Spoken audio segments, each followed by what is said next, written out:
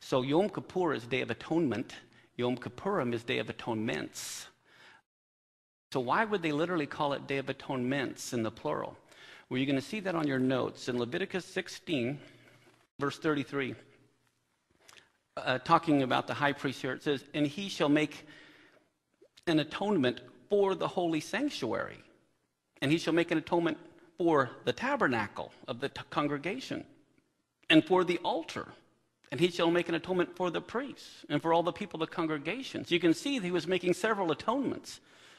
Now, when you think of atonement, what do you think of? Atoning for what? Did the sanctuary or the tabernacle, the altar, commit a sin? Well, what is it talking about? And how is Passover different from Yom Kippur? Passover is in the first month. Yom Kippur is in the 7th month. What is the difference between Passover and Yom Kippur? So we're going to look at some of these things. But the interesting thing is it's not only just sin, but uncleanness. And they couldn't just scrub the altar down with water. If something's not clean, we think get some soap and clean it or something. But no, it took blood on top of all the other blood that had been shed. It was only on this day, and it took special blood. I mean, even though they had killed goats all along, here they're killing rams and bulls and a couple of goats, and different things. But it was only on that day that those particular... The red heifer was done continuously, and it was sacrificed on the Mount of Olives, which is across from the temple. If you look at the eastern gate, it faces the Mount of Olives. There actually was a bridge there in Christ's time. And over there is where they killed the ashes, where they killed the red heifer. And the ashes of the red heifer was not necessarily for sin as much as it was to make you clean if you had become unclean. Let's say you had walked over a grave, a dead body. That's not a sin to walk over a dead body, but you can't go in the temple if you just walked over a dead body. So you have to have the ashes of the red heifer put upon you. Now, in Leviticus 16, 6 through 10. Now, first off, notice the Yom Kippur was for the sanctuary, the tabernacle, the altar, for the priests, and for all the people of the congregation. And then in verse 16, 6 through 10, it talks about how Aaron shall offer a bullock of the sin offering, which is for who? It's for himself only. And make atonement for himself and for what? That's right, his family. And then it says he shall take the 2 goats and present them before the Lord at the door of the tabernacle of the congregation. And Aaron shall cast lots upon the 2 goats. One lot is for the Lord, and the other lot is for the scapegoat. Have you guys heard of that before? Now do you kind of bring back memory of Yom Kippur? They have the 2 goats. In Hebrew, the scapegoat is the Azazel. And Ez is the Hebrew word for goat, and Azel means to go away, disappear. And so Azazel is the goat that goes away.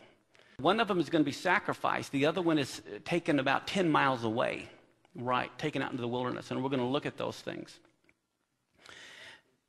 And then it says this, and Aaron shall bring the goat upon which the Lord's lot fell and offer him for a sin offering. But the goat on which the lot fell to be the scapegoat shall be presented alive before the Lord to make an atonement with him and to let him go for a scapegoat into the wilderness. So the scapegoat is to make an atonement with him. Now, some people, and I think it's completely wrong, think the Azazel or the scapegoat is representative of Satan. It is not, because how can Satan make an atonement? The Azazel is the Lord taking our sins away. And we're going to see that more. And it talked about the lot for the Lord and the lot for the scapegoat. We're going to talk about this in a little bit, but there was 2 lots, right? If the lot fell for the Lord in the right hand, the goat for the Lord, if that lot fell in the right hand, that was a good sign. Okay? And the one for the scapegoat, should be in the left hand. So that's basically how they kind of felt like things are going to go good if that lot would fall in the right hand. Now, anyway, when is Yom Kippur? We see in Leviticus 23, it's on the 10th day of the 7th month. There shall be a day of atonement, and it shall be a holy convocation. And what do you remember the word convocation means? It's like a rehearsal. to you, and you shall afflict your souls and offer an offering made by fire unto the Lord. This was the most solemn day of the year because of that verse. This was one solemn day. In 23:32 it goes on to say, it shall be a Sabbath of rest to you, and you shall, again it says, afflict your souls. But look at when it says to begin, the 9th day of the month at even, because remember their day started at sunset. So beginning at the 9th day of the month at even, from even to even, shall you celebrate your Sabbath. Now this, what's nice when you understand this was the fast day. They even called it the fast. Everyone, when I said, hey, we're going to get together on Turkey Day, you know that's Thanksgiving. Okay, when they refer to the fast, everyone knows it's what? Yom Kippur. And you see that in Acts chapter 27, verse 9. You wouldn't realize they were talking about Yom Kippur unless you knew this. It says, now when much time was spent and when sailing was now dangerous because the fast was now already past, he's letting them know, hey, it's late in the year. Look what time of the year it is. Okay, and the storms get worse and the rains get worse. Well, that particular verse, if you didn't realize that, you didn't know that was the day of Yom Kippur, did you? So this is why we like to teach Hebrew roots, because all of a sudden it makes connecting the dots easier in your Bible. Now, what happened, if you remember, what happened the first Passover? That's when they put the blood on the doorpost and the angel of death came, and then they all crossed the Red Sea, right? And then what happened at the first Pentecost? That was when Moses received the Torah on Mount Sinai. A couple months later, in the 3rd month, Moses went up for 40 days, and then he came back down, and there was a problem, wasn't there? What was it? The golden calf. So what did he do? He went back up for how long? Another 40 days. Well, so what happened on the first Yom Kippur? Okay, we know that the first Passover, they left Egypt. The first Feast of Pentecost, they received the Torah. The first Yom Kippur, let's take a look at Exodus 32, verse 30. Here it says, it came to pass on the morrow that Moses said to the people, you have sinned a great sin, and now I will go up to the Lord, peradventure I shall do what? Make an atonement for you, for your sin. And so Moses returned to the Lord and said, oh, this people have sinned a great sin and have made them gods of gold. Yet now if you will forgive their sin, and you see a little hyphen there, you'll see it in your Bible as well as on the notes. That's the only place in the whole Bible where that hyphen is. And it's like he's taking a pause and he's thinking about this, and he says this sin is too great in his own mind. He's saying there's no way God could forgive this sin. They just were told not to do it. And now they've done it.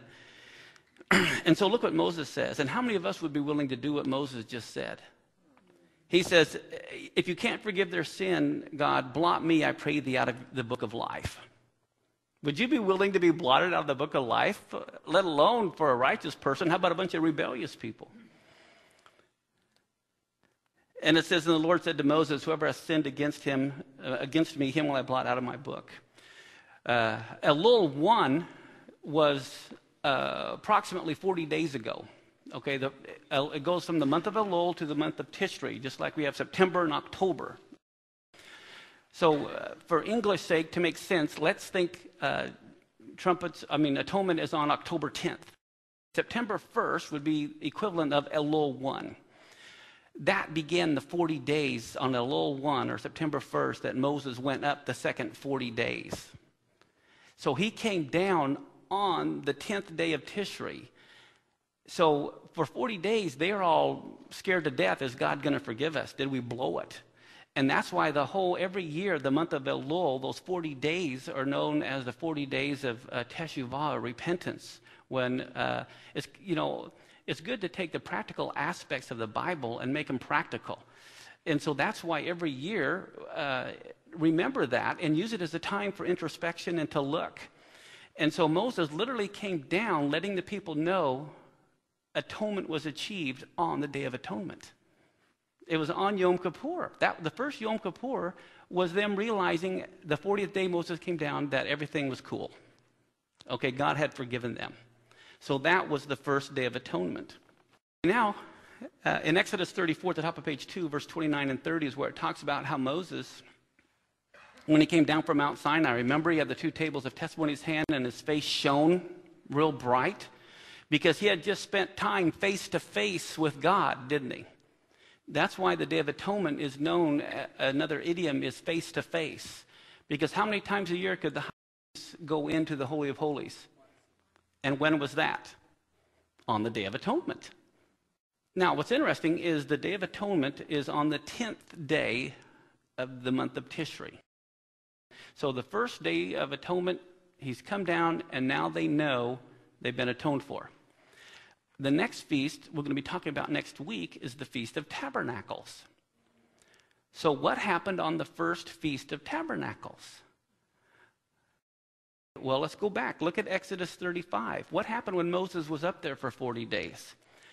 When Moses comes back down, he speaks to the congregation of the children of Israel, saying, "This is the thing which the Lord has commanded, saying, Take ye from among you an offering unto the Lord. Whoever is of a willing heart, let him bring it. An offering of the Lord, gold, silver, brass, blue, purple, scarlet, fine linen, goat's hair, ram skin dyes red, badger skins, and shittim wood." So for the next 5 days, they were gathering everything together. And so what happens? Look at Leviticus 23, 39 and 40. It says, "Also in the 15th day of the 7th month, when you've gathered in the fruit of your land, you shall keep a feast unto the Lord 7 days. On the first day shall be a Sabbath, and on the 8th day shall be a Sabbath." You may wonder, how can you have 8 days and 7, right? We're going to talk about that next week. And then it says, "And you shall take you on the first days boughs of goodly trees, branches of palm trees, boughs of thick trees, willows of the brook, and you shall rejoice before the Lord your God 7 days. It was the Feast of Tabernacles. So on the first Feast of Tabernacles, they begin to build the tabernacle. They literally, on the Yom Kippur, on the Day of Atonement, he comes down, the first one, and says, guess what? Atonement's been made, and God wants to now live with you. God wants to go camping with you guys. So he says, now let's get everything together, and we're going to build a tent for God, a tabernacle for God. And so they're rejoicing. They've been redeemed, and God now wants to come and live with us. And so the first Feast of Tabernacles, they are building the tabernacle. Doesn't that make sense? Good reason to celebrate. So, a lot of people, they seem to have a page in the middle of the New Testament and the Old Testament. They don't realize it's one book, and you could rip that page out.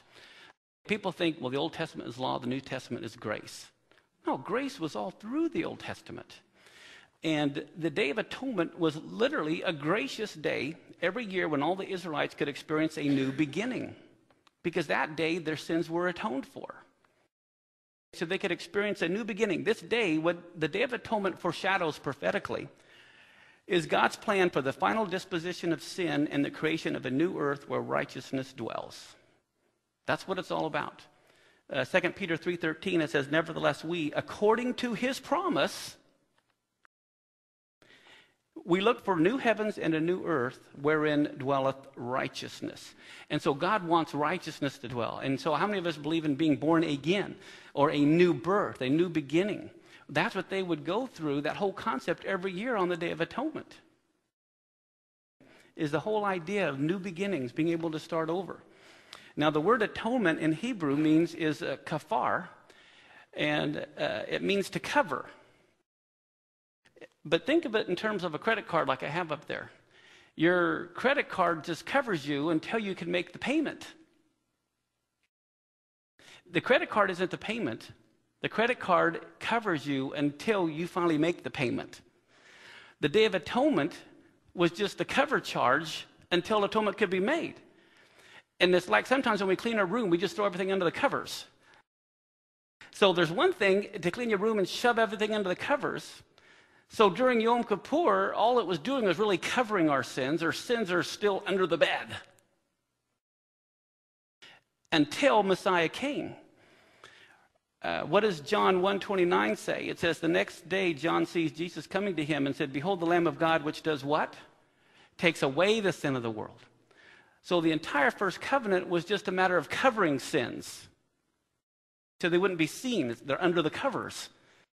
Or think of it in terms of a credit card where it's just being covered until the real expense, the payment, is made down the road. That's why in Psalms 103:12 it says, "As far as the east is from the west, so far as he removed our transgression from us." He's removed it. He's not just covered it. That's the difference. In Micah 7:19, it says, "He will turn again, he will have compassion upon us, he will subdue our iniquities. Thou wilt cast all their sins into" what? The depths of the sea, not only are they going to be removed, they're going to be what? I mean, oh, I forgive you, but I'll never forget. You hear that before? God says, I'm going to forget, so for heaven's sake, quit reminding me of it. How important is blood in the Bible? Top of page 3. I just have the scripture references. You can look up yourself, but blood is the token of the new covenant.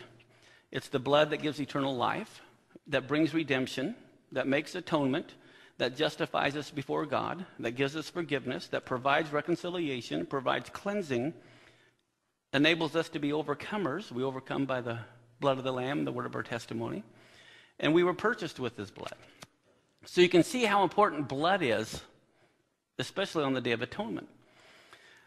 In Job 9, verse 30 through 33, Job says, if I wash myself with snow water, well, that's cold, and make my hands never so clean, yet you shall plunge me in the ditch, and my own clothes shall abhor me. For God, or he is not a man as I am, that I should answer him, and we should come together in judgment. Neither is there any days man betwixt us that might lay his hand upon us both. In other words, he's saying, if I offend you, then another person, a judge, can come. But if I offend God, who was there to mediate between God and man? That's why Eli says to Hophni and Phinehas in 1 Samuel 2, he says, nay, my sons, it is no good report I hear. You make the Lord's people to transgress, and if one man sin against another, the judge shall judge him. But if a man sin against the Lord, who is there that's going to entreat for him?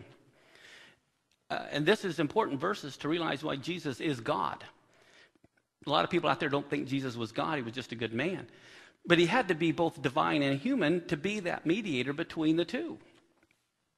As a matter of fact, in Psalms 49:15, it says, God will redeem my soul from the power of the grave, for he shall receive me. And in Galatians 3:13, it says, Christ has redeemed us. Psalms 49, it says this, they that trust in their wealth and boast themselves in the multitude of their riches, none of them can by any means redeem his brother, nor give to God a ransom for him, for the redemption of their soul is precious, and it ceases forever. So you can see all that money on the screen there, but it's not going to help, is it? If you've sinned against it just doesn't work. I mean, if a police stops me for a speeding ticket, and I say, yeah, but I dumped the trash for my mom, he doesn't care. It doesn't matter how much good you've done or how many times you haven't sped, okay? And I don't care how much money, no way can money redeem a soul from the power of the grave, can it? It can't. But God will redeem my soul, okay? So not money, only God can redeem our soul. And then in Galatians 3:13, it says, Christ has redeemed us. You see on this picture here, the atonement brought forgiveness. Now, is salvation free? But does it come at a great cost? It's free to you, just like if you give your kid a car, it's free to them, but it cost you something, didn't it? Sometimes we don't realize how costly salvation really was. In Hebrews 10:4-6, it says it's not possible that the blood of bulls and goats should do what?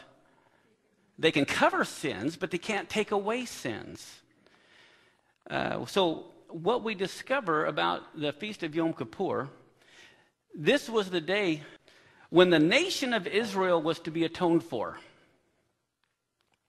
Passover speaks of individual redemption. Think of it this way. The difference between Passover and Yom Kippur and the Feast of Tabernacles, the Feast of Passover was for individual redemption. But the Day of Atonement and the Feast of Tabernacles speaks of national redemption. God says every knee shall bow and every tongue confess, right? And that's individuals are doing it voluntarily as results of Passover. Come Yom Kippur and Tabernacles, every government, whether they like it or not, are going to bow to the knee of the Lord. So the fall feast speaks of national redemptions, and the Feast of Yom Kippur in particular speaks of the nation of Israel only. If you remember, it doesn't talk anything about the Gentile nations. They were for the high priest, for his family, for the tabernacle, for the congregation of the people that were there.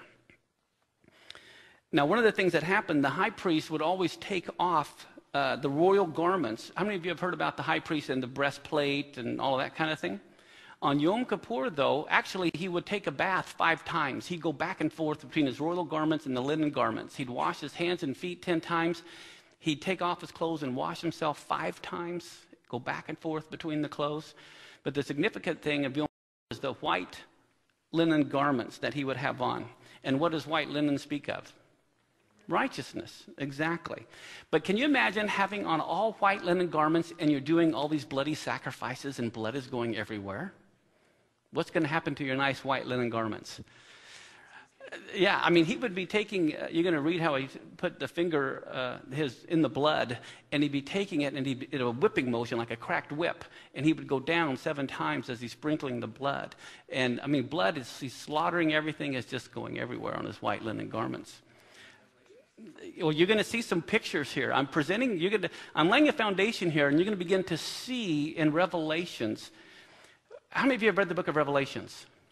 Okay, I tell you what, you do not understand prophecy, you do not understand the book of Revelation until you understand the fall festivals. And you're going to see them. How many of you have heard of trumpets in the book of Revelation? Feast of Trumpets, ring a bell? You're going to see a Yom Kippur service in the book of Revelation. And then you're going to see the Feast of Tabernacles, where God tabernacles among men and begins the millennial reign for 1,000 years. It's all in there, and it's all in order.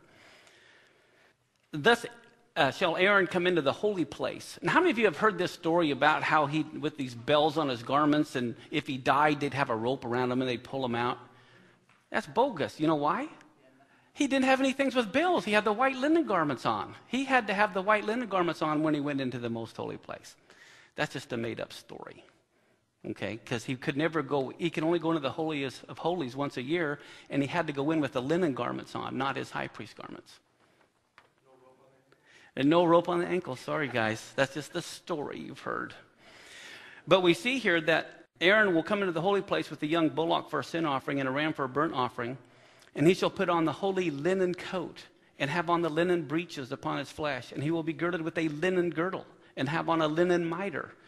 These are holy garments, therefore he shall wash his flesh in water, and so put them on, and he shall take the congregation of the children of Israel 2 kids of the goats for a sin offering. The reason why I underline that, again, to show the Azazel was not Satan, because you have 2 goats, but it's called one offering. And 1 ram for a burnt offering. And what do we see? Remember, they should afflict their souls. That's what it says on Yom Kippur. And what do we see about Isaiah 53 concerning Yeshua? It says, surely he has borne our griefs, carried our sorrows, yet we did esteem him stricken, smitten of God, and what? And afflicted. It was, in memory of the day that he was afflicted, making atonement, which is why we fast. Now, this next picture is kind of interesting. In Isaiah 1:18, God says, come now, let us reason together, saith the Lord. Though your sins be as scarlet, they shall be as white as snow. Though they be red like crimson, they shall be as wool. So God wants to take the red and turn it to white. That's going to be very symbolic here. You're going to see in just a minute. In Jeremiah 2:22, it says, for though you wash yourself with nitre and take much soap, yet your iniquity is marked before me, saith the Lord God. The interesting thing is when you look at these Hebrew words, because the word wash in Hebrew literally means to trample by stamping with the feet, including the fulling process. Now, nitre, what is that? Well, it's an acid.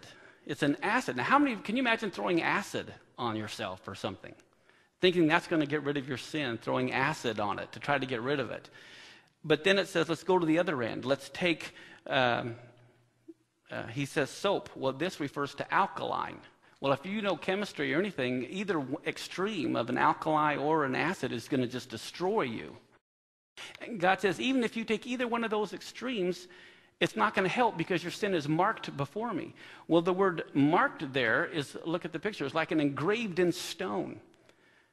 Acid, alkali is not going to erase sins that are engraved in stone. And the problem is we're like a stone, and our sins are etched. And the only thing that's going to get them out is going to be the blood of the Messiah. Do you see the 2 goats there? Think about this. It was so crucial for the nation of Israel that the high priest not be disqualified from performing his duties. How many times a year could they do this? If for some reason the high priest made a mistake, this would be a monumental national catastrophe. There are no do-overs. Well, as a safeguard, they made the high priest actually leave his house the week before Yom Kippur. And he would go into the temple, and there were quarters where he would go in and he would stay there.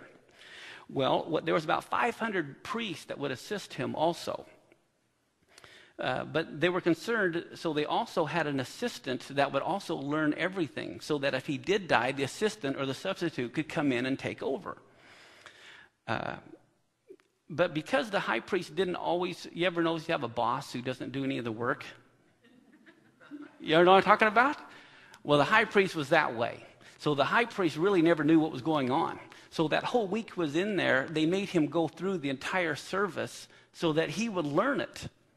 The high priest was often appointed by Herod and achieved it through bribery or treachery. A lot of times they weren't even from the Levitical line. And so now you're dependent on this crook for your forgiveness as well. And so what the young priests would do, a lot of them didn't really care for the high priest because it was just a power thing. Usually the Sadducees were the wealthy people of the area, and they were the ones that would be appointed to this. And so the night before, the high priest would have to stay up all night. And these young priests would be reading him scriptures and making him, quote, memorize portions of the scripture to make sure he knew it. And if he fell asleep, they would stand him up on the cold marble temple floor in his bare feet. And they'd do all kinds of things because they didn't like the idea that here's this guy, or, everything's in their hands. If the high priest blew it for some reason, let's say he died the day before, they're in trouble. The other thing is this: they were dependent on someone else for their forgiveness as a nation. How would you like to be dependent on me if you were forgiven? That's the mindset. Think about this. Put yourself as the nation of Israel. Their mindset is, if he doesn't do it right, I'm not forgiven. But you see how that sets them up for the mindset of the Messiah. Someone else, they are dependent upon someone else for their forgiveness. So anyway, during the Yom Kippur ceremony, there was these two goats, and one of the goats had they were almost identical twins. So the way they told them apart, they would tie a red sash around one of the horns of the scapegoat, the Azazel. Then they would take another red sash and tie it around the temple doors. So picture that for a minute. Then the goat that is going to be taken out into the wilderness, for a long time they took it out into the wilderness, but guess what happened? It would be coming back. And they go, oh my goodness, here comes our sins. For heaven's sake, we don't want them to go to the neighbors. And so what they decided to do, they took the goat out about 10 miles to the edge of a cliff, and they threw him over backwards so he would die. So he died anyway, because they didn't want him coming back. Well, historically, when you read the Talmud that records all the events that were happening during that time, every year, faithfully, when they did that, though, during Christ's time, the red sash on the temple door literally turned white. Based on that verse, though your sins be as scarlet, they shall be white as snow. Prophetically, every year, that sash literally would turn white, and they would know that their sins were forgiven. That's how they knew. In the synagogues, everyone would come in white. Every Yom Kippur at sunset tomorrow night, if you go to any synagogue service, it's called the Kol Nidre and service, and they will all have white. Everything is white. Well, what's interesting, what does white speak of? The righteousness of the saints, and on that day they've been atoned for. So they're going through all this routine, not understanding really what's going to be happening. And you're going to see this in the book of Revelation, which is quite exciting as we're going through this. Now, here's the exciting thing, if you look at your notes here. In the Talmud, it relates 4 ominous events that took place 40 years before the temple's destruction. Now, what year was the temple destroyed? 70 A.D. Subtract 40 years, what year is that? I wonder what happened about 30 A.D. Messiah died. Now, the Talmud doesn't record that, but look at what they say. From 30 A.D. to 70 A.D., the lot for the Lord's goat would always come up in the left hand. The scarlet thread stopped turning white on the temple doors. The westernmost light on the temple menorah wouldn't stay lit. And the temple doors would just open up by themselves. Here's a normal door, and that's probably 12 foot, but look how big these doors were. It would take like 20 priests on each side to open those doors. They were so heavy. And yet the doors would all of a sudden start opening by themselves. all these ominous things happened. Well, the way the priests interpreted all these events, especially the opening of the doors, is Zechariah 11:1. It says, "Open your doors, O Lebanon, that the fire may devour your cedars." And so they saw destruction was coming. Every year they just saw destruction was coming to the temple. And that's exactly what happened in 70 AD. Josephus records all kinds of other ominous events that took place the actual year that it was destroyed. I don't have time to go into that, though. So let's look at Leviticus 25:9-10. It says, "Then shall you cause the trumpet of Jubilee to sound on the 10th day of the 7th month." So look at that. How many of you have heard of the year of Jubilee? But do you realize the Jubilee trumpet is only blown on the Day of Atonement? That is when it is blown. And it says, "You shall hallow the 50th year and proclaim liberty throughout all the land." See what you're supposed to do? Proclaim liberty. Isaiah prophesies, and he says, "The Spirit of the Lord God is upon me, because the Lord's anointed me to preach good tidings to the meek. He sent me to bind up the brokenhearted and to do what? To proclaim liberty to the captives, the opening of the prison to them that are bound." To proclaim what? The acceptable year of the Lord. Is he proclaiming the year of Jubilee? In his day, that's what he's doing. Well, what do we find in Luke 4? Jesus, being full of the Holy Ghost, returned from Jordan. And how many days was he in the wilderness? 40 days. And he was led by the Spirit in the wilderness, being 40 days tempted of the devil, and in those days he ate nothing. And when they were ended, he afterward hungered. And now let's look at Luke 4:14-21. "So Jesus returned in the power of the Spirit into Galilee, and there went out a fame of him throughout the region round about. And he taught in their synagogues, being glorified of all. And he came to Nazareth, where he had been brought up. As his custom was, he went into the synagogue on the Sabbath day, and Yom Kippur is a Sabbath day, even if it falls on a Wednesday.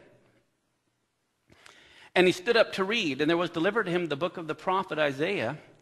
And when he opened the book, he found the place where it was written, 'The Spirit of the Lord is upon me, because he's anointed me to preach the gospel to the poor. He sent me to heal the brokenhearted, to preach deliverance to the captives, recovering of sight to the blind, to set at liberty them that are bruised, and to preach the acceptable year of the Lord.' And he closed the book." Now, if you remember last week, Yom Teruah is the opening of the book. Yom Kippur is the closing of the book, the opening of the gates. And now it's the closing of the book, and he says, "This day, this scripture is fulfilled in your ears." This is telling you this event happened on Yom Kippur, because you can only proclaim the acceptable year of the Lord, the year of Jubilee, on Yom Kippur. But it also tells you he begins his ministry in a year of Jubilee. What a great way to start your ministry. Now, what's interesting, you remember what they did with the goat on Yom Kippur? They took him to a cliff and tried to throw him over the cliff to kill him. Well, let's look what happens in Luke 4. Do you think they enjoyed his little sermon there? It says, "All they in the synagogue, when they heard these things, were filled with wrath, and rose up and thrust him out of the city and led him to the brow of the hill whereon the city was built, that they might cast him down headlong." It's like here he's the scapegoat on Yom Kippur. They're taking him to the cliff. They're trying to throw him off and kill him. Isn't that an interesting little picture scenario? But now what let's do, let's compare the book of Leviticus and the book of Revelation and see if we see a divine appointment happening and if it's the Yom Kippur service. I believe these events will happen some year on Yom Kippur. Leviticus 16, the next clip here. Talking about the high priest. You notice he's all in white. And it says, "And he shall take a censer full of burning coals." Notice this, burning coals of fire from off of the where? So here you have the high priest taking a censer full of burning coals from fire off the altar. And his hands are full of sweet incense beaten small, and he brings it within the veil. And then what does he do? It says, "He shall put incense upon the fire before the Lord." Do you see that? That the cloud of the incense may cover what? The mercy seat, okay, that's sitting on the ark. That's upon the testimony that he die not. And then he takes the blood, and he's sprinkling it with his finger upon the mercy seat eastward. And before the mercy seat shall he sprinkle of the blood with his finger. How many times? 7 times. So he's sprinkling his blood. He's getting blood all over his garments. And he kills the goat of the sin offering. That's for the people. And he brings his blood within the veil. And he does that with that blood as he did with the blood of the bull. And he sprinkles it on the mercy seat and before the mercy seat. Now, one of the interesting things I want to bring up here first is in Psalms 141, it says, "Let my prayer be set before you" as what? So prayer and incense are equivalents, right? And the lifting up of my hands is the evening sacrifice, like the blood. Now, in Revelation 6:9, what do we have here? It says, when he opened the 5th seal, he sees where? under the altar the souls of them that were slain for the word of God, for the testimony which they've held. And they cried out with a loud voice, saying, How long, O Lord, holy and true, do you not judge and do what? Avenge our blood on them that dwell on the earth. See, that's when vengeance is meted out on Yom Kippur. That's the day of judgment, kind of is Yom Teruah, but then as the sentence is meted out on Yom Kippur. And now let's look at Revelation 8. Now look at this. We just got done reading about the high priest, what he's doing. Now let's look at what's going on in Revelation. There was an angel, came and stood at the altar. What did he have in his hand? A golden censer. And there was given unto him much what? That he should offer it with what? The prayers of the saints upon the golden altar which was before the throne. And the smoke of the incense which came with the prayers of the saints ascended before God out of the angel's hand. Now remember in Leviticus, he had to take the fire from off the altar, didn't he? And what does it say here? The angel took the censer and filled it with what? Fire of the altar, and cast it to the earth. And there were voices and thunderings and lightnings and earthquake. And how many angels were there? With how many trumpets? And how many times did he sprinkle his finger? Does it sound? Do you see any similarity here at all? Let's look at Isaiah 63, verse 1 through 4. Do you see on that map there? That's Jordan next to Israel, and that's where Biltz is. Now, remember the high priest has on what kind of garments? And do they have blood all over him? Let's look at Isaiah 63. Who is this that comes from Edom with dyed garments from Biltz? This that is glorious in his apparel, traveling in the greatness of his strength. I that speak in righteousness, mighty to save. Wherefore are you red in your apparel? And your garments like him that treads the wine fat? I have trodden the winepress alone, and of the people there was none with me.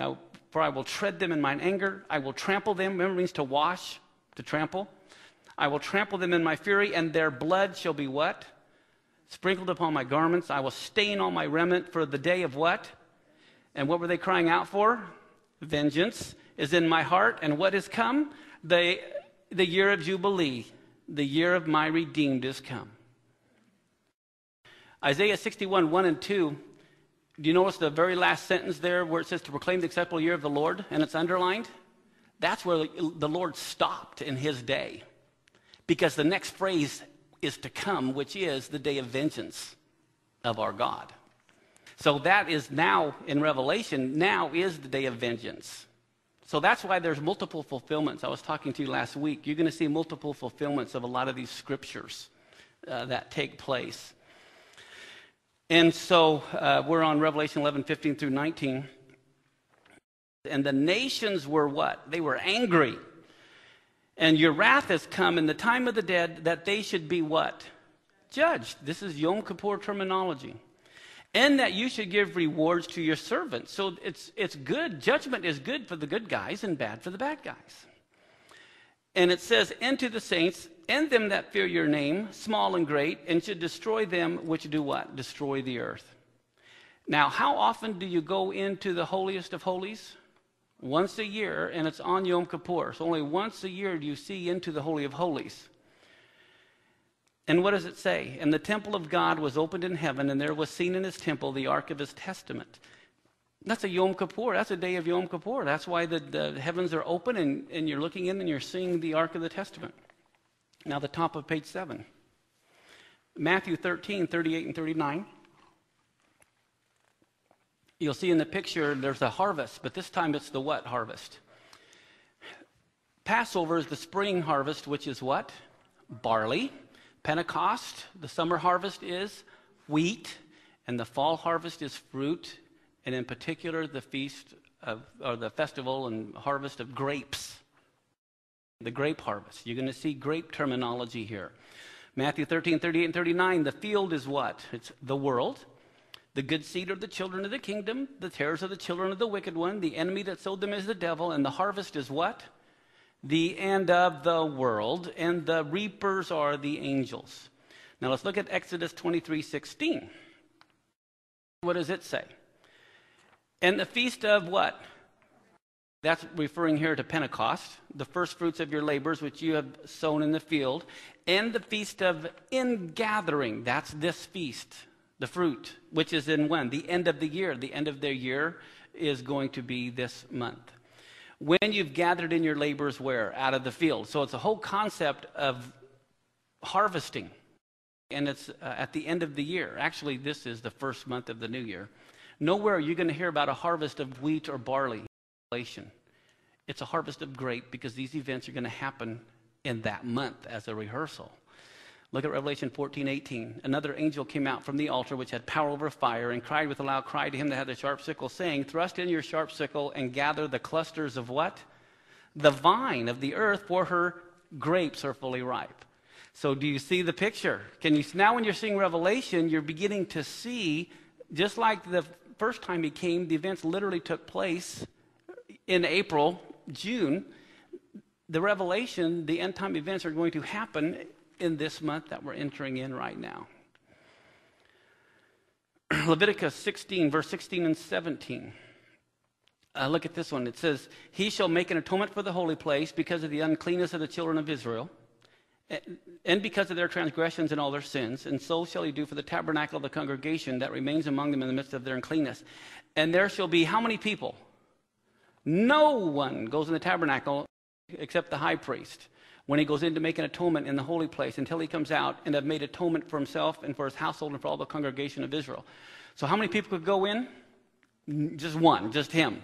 Now look at Revelation 15:8. The temple was filled with smoke from the glory of God and from his power. And how many people was going to go in? No one's going to be able to go in the temple until the 7 plagues of the 7 angels are fulfilled. That's a direct correlation to the Yom Kippur sacrifice. Now look at Revelation 19. It says, true and righteous are his judgments, for he has judged the great whore. See, this all refers to Yom Teruah, to Yom Kippur. And it talks about how she corrupted the earth with her fornication. And he has what? He has avenged the blood that had been crying out, the souls under the altar. And he was clothed with a vesture dipped in what? Why? He just got done doing the heavenly Yom Kippur sacrifice. And his name is called the Word of God. And the armies which were in heaven followed him upon what? Clothed in what? That is what? And what do all the Jews wear every Yom Kippur service? White. And out of his mouth is going a sharp sword, that he should smite the nations, and he shall rule them with a rod of iron. You notice the nations here? Now he's dealing with nations, not just individuals. And what does he do? He treads the what?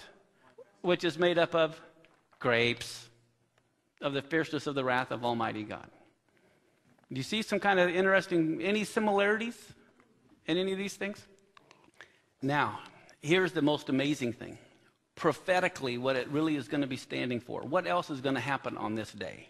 Many things are going to happen on these specific days. We don't know what years or if they're the same year or not. But look at this. This is how it's prophetic for the nation of Israel. Prophetically on this day, this is the day that Israel as a nation will realize Yeshua is their Messiah. It'll be the national redemption of the nation of Israel. Won't that be exciting when all of a sudden that happens?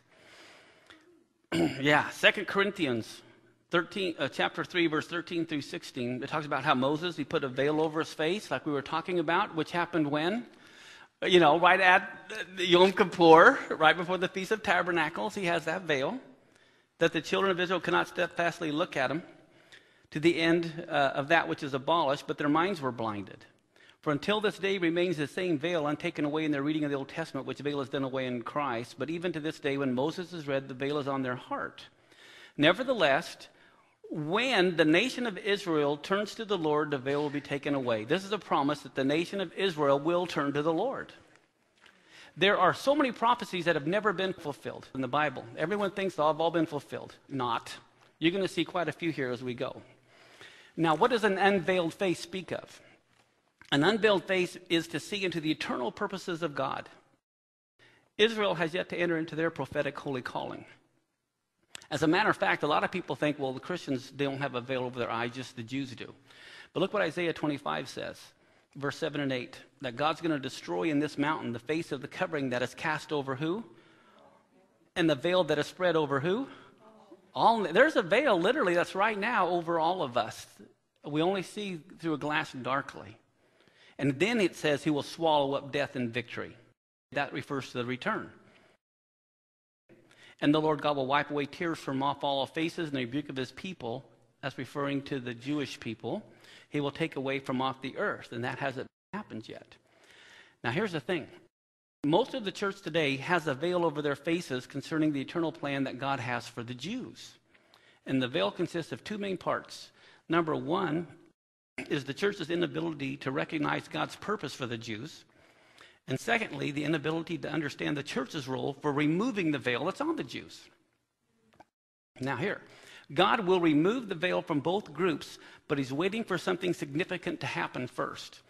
Yom Kippur was the only day the high priest could speak to God, what? Face-to-face is an idiom for Yom Kippur. When in the Bible you hear the term face-to-face, think Yom Kippur. And we see in Leviticus 16:2 that the Lord told Moses, speak to Aaron that he doesn't come at all times into the holy place, which is within the veil before the mercy seat. Okay, you can only do that once a year. Leviticus 16:34, it says it's an everlasting statute to make an atonement for the children of Israel for all their sins. When? Many of you in churches think that, by you I just mean all Christians everywhere, think that all the sacrifices in the Old Testament were for sins. All those sacrifices they were doing every single day for thousands of years were for thanksgiving offerings, for peace offerings. It had nothing to do with sin. But now look at this in Ezekiel chapter 20, verse 33 through 35. As I live, saith the Lord God, surely with a mighty hand and with a stretched out arm and with fury poured out will I rule over you. And I will bring you out from the people and will gather you out of the countries wherein you're scattered. So who's he referring to? The Jews. And he says, with a mighty hand and with a stretched out arm and with fury poured out, I will bring you where?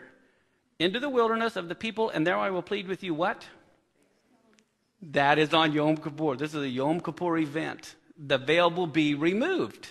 And they will all as a nation enter into the Holy of Holies in one sense and realize that he is the Messiah. Zechariah 12:10, this next picture is kind of cool too. You can see the pierced hands of the Messiah, and it's a Yom Kippur. He's got us all white on. And Zechariah 12:10, it says, I will pour out upon the house of David and upon the inhabitants of New York. No. It says, upon the inhabitants of Jerusalem, the spirit of grace, of supplications, and they shall look upon me whom they have pierced.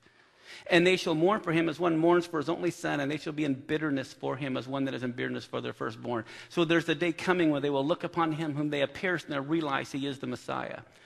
In John 19, it says, again, there's another scripture that says they shall look on him whom they have pierced. In Revelation 1, verse 7, it says, behold, he comes with the clouds, and every eye shall see him, and they also which pierced him. And all kindreds of the earth shall wail because of him. Now, here's a phenomenal scripture you may not be familiar with. It just blows me away every time I read it. This is Hosea 5. Now, a day with the Lord is how long? 1,000 years. So it was 4,000 years from Adam to Christ, or 4 days. It's 2,000 years from Christ to now. This is 2005, give or take or whatever, the Hebrew calendar. So it's how many days has it been? 2 days, right? Since Messiah. 2,000 years to 2 days.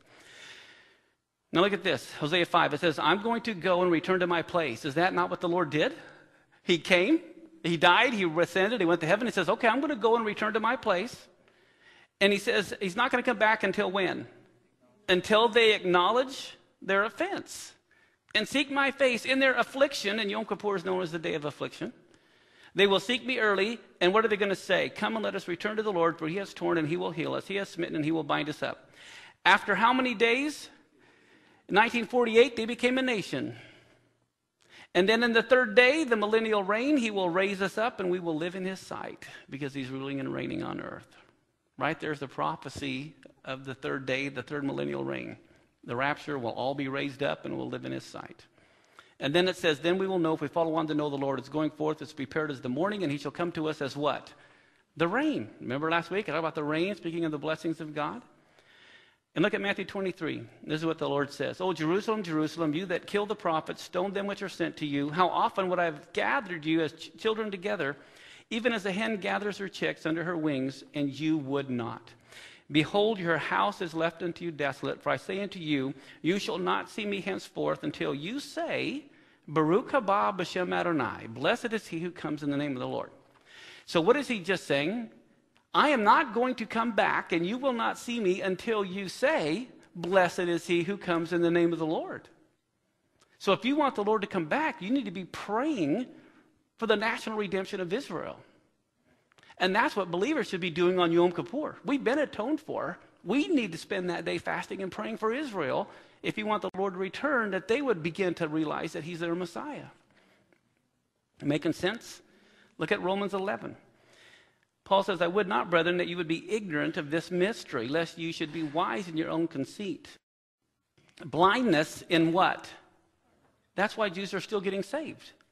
It has happened to Israel until the fullness of the Gentiles come in. And so all Israel shall be saved. There will be a national redemption for Israel.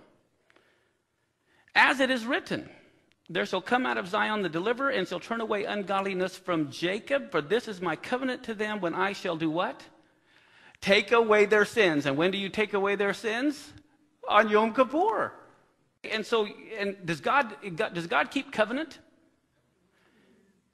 Why would anyone think he's done with Israel and has nothing to do with them? If he can break his covenant with Israel, he can break his covenant with you. There are promises to Israel that has not been fulfilled yet. And it says, as concerning the gospel, they are enemies for your sake, but as touching the election, they're the election. They're the beloved for the Father's sake. The gifts and calling of God are without repentance. So he's given them a calling, and what is that calling? We're going to look at that here.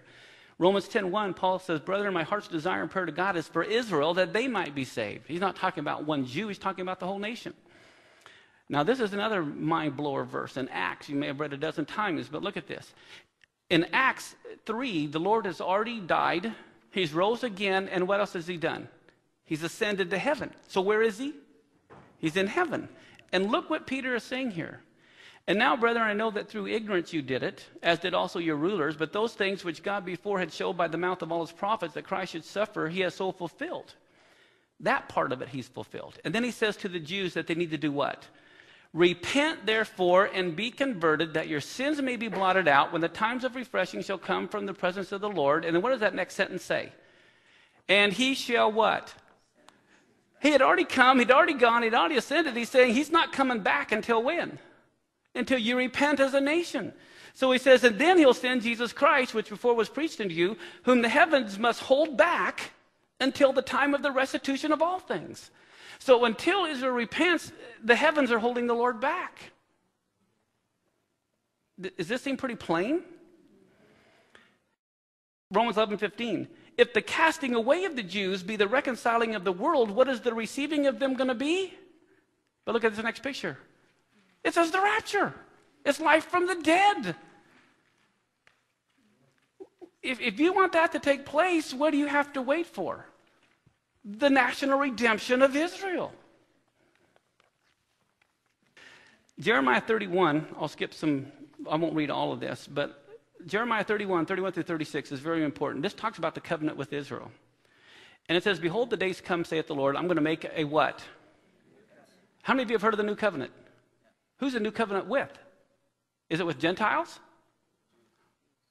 What does it say? The new covenant is going to be with the house of Israel, and with who? We're grafted in. Too many churches think they're a separate covenant, a separate tree. It's all one. We're grafted into that. It says, it's not according to the covenant that I made with their fathers, which covenant they break, I have underlined. Let's drop down to the next underlined part.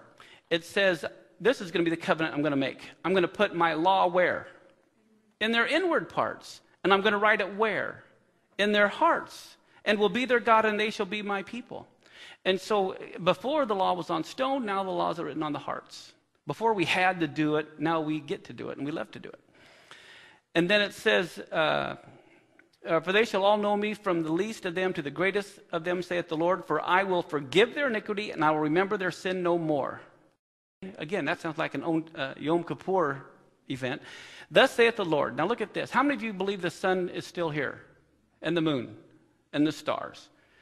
It says, thus saith the Lord, which gives the sun for a light by day, the ordinance of the moon and the stars for a light by night, which divides the sea when the waves thereof roar. The Lord of hosts is his name. If those ordinances depart from me, saith the Lord, then the seed of Israel also shall cease from being a nation before me forever. If heaven above can be measured and the foundation of the earth searched out beneath, then I will cast off the seed of Israel for all that they have done. And a guy that was working a booth across from me kept trying to figure us out. What are you? Are you Jewish? Are you Christians? What are you? We're kind of like a bridge between the two, But he came up to me and said, you killed our Jesus. And it's like, oh, man, you are clueless, But it's like they don't understand. God has a covenant with Israel, and it's not going to end. But here's the problem. Look at this next clip here. Genesis 42:8. Joseph knew his brethren, but they didn't know him. Why was that? Why didn't they know him?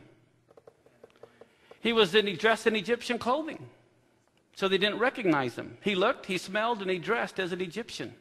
Okay?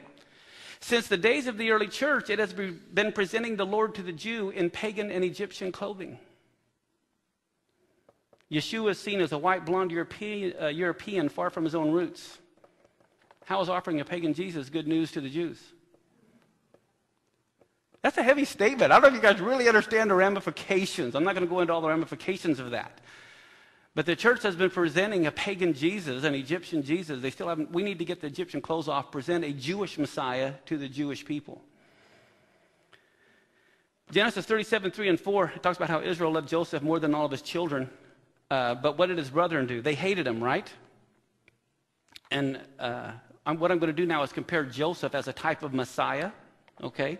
In John 15, the Lord says they hated me without a cause. Just like they hated Joseph, they hated the Lord. Genesis 37:18, they saw Joseph afar off, and what did they want to do? Kill him. Matthew 26:4, the Pharisees consulted that they might take Jesus by subtlety and do what? And kill him. Genesis 37, Judah said to his brethren, what profit is... Now, who said this? Judah.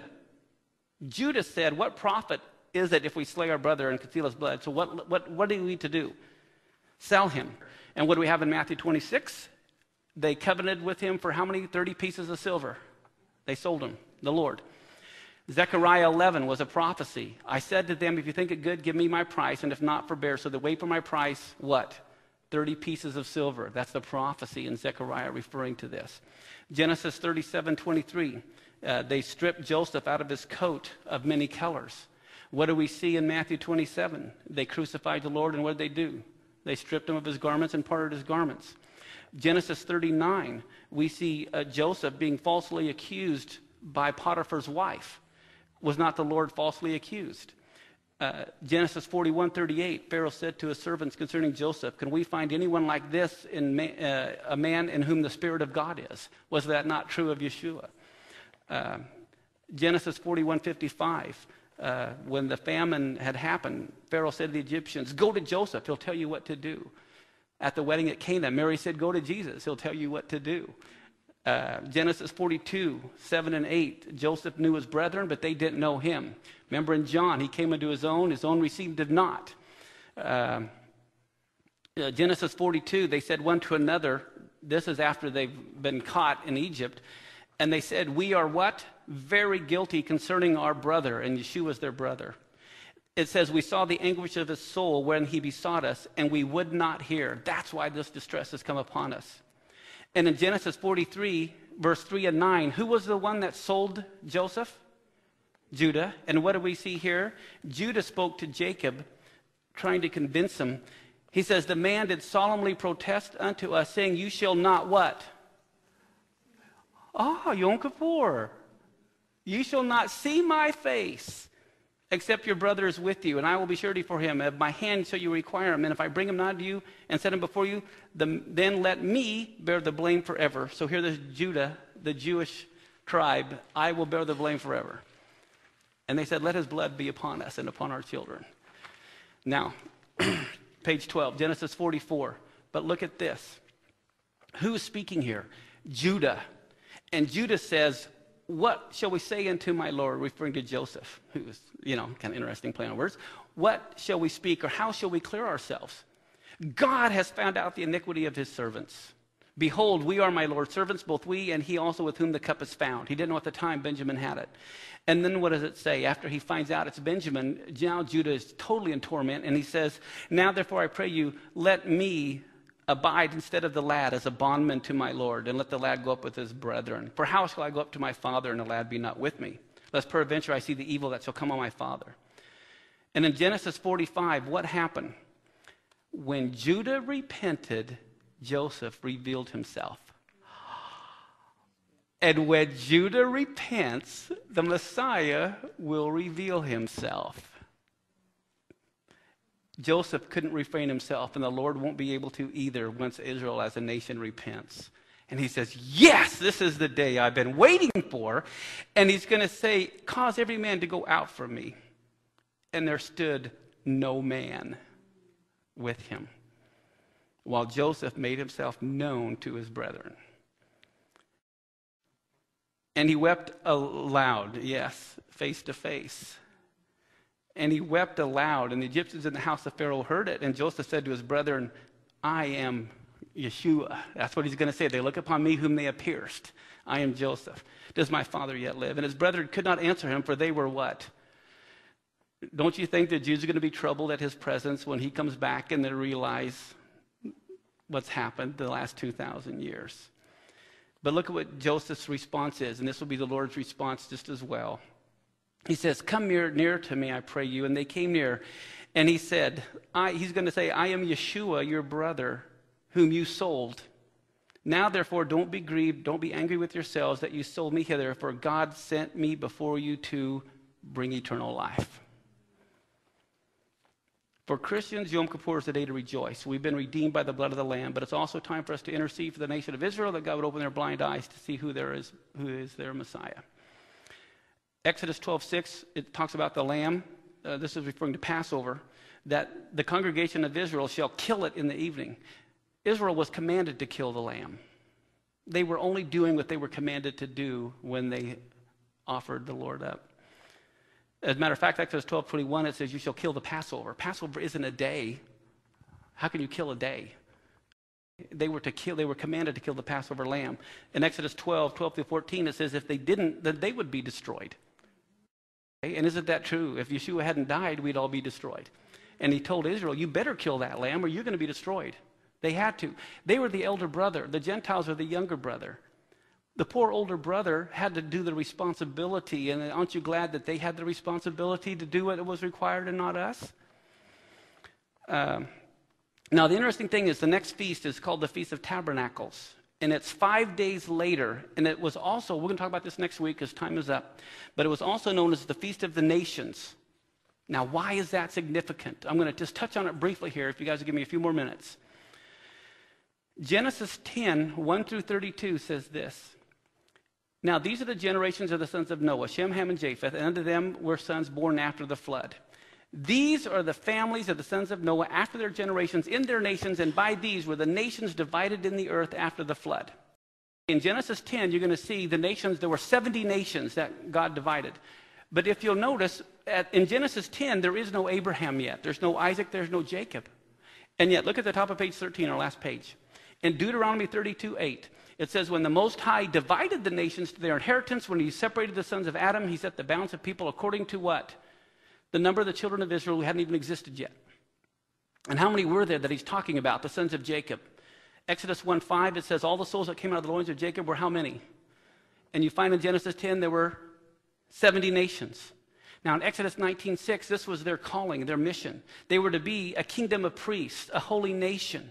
They were to be the intercessors. God has not forsaken that covenant with them. That is why, look at this next verse, or next picture too. In Numbers 29:13-32, during the Feast of Tabernacles, Israel would kill 70 bulls. You'll see there it says in verse 2 and 13, it says, on the 15th day of the 7th month you shall have a holy convocation. That's a rehearsal. You shall do no servile work. You shall keep a feast to the Lord 7 days, and you shall offer a burnt offering, a sacrifice made by fire of sweet savor to the God. 13 young bullocks is on the first day. The next day was 12, and then 11, 10, 9, 8, 7. So over 7 days, they slew 70 bulls. Why did they kill 70 bulls? On Yom Kippur, they were making atonement for themselves as a nation so that on Sukkot, they could make atonement for the nations. And what do the stupid nations do? Look at the next picture. The devil convinces them to destroy the very thing God is using to make atonement for them. If the Gentiles had known, they wouldn't have destroyed the temple. They'd have put armies around it to protect it. But the devil convinced them to destroy the very thing God was using to redeem them. 70 bulls for 70 nations. And so separating the sheep from goats. How many of you have heard of the separating of the sheep and the goats? How many of you have thought of that as individuals? You're a sheep, you're a goat. It's not. Look at it. In Matthew 25, It says, when the Son of Man shall come in his glory and all the holy angels with him, then he shall sit upon the throne of his glory, and before him shall be gathered what? Nations, and he shall separate them one from another, as a shepherd divides his sheep from the goats. There's going to be sheep nations and goat nations. And it's how those nations treated Israel, his brethren. What you've done to the least of these, my brethren.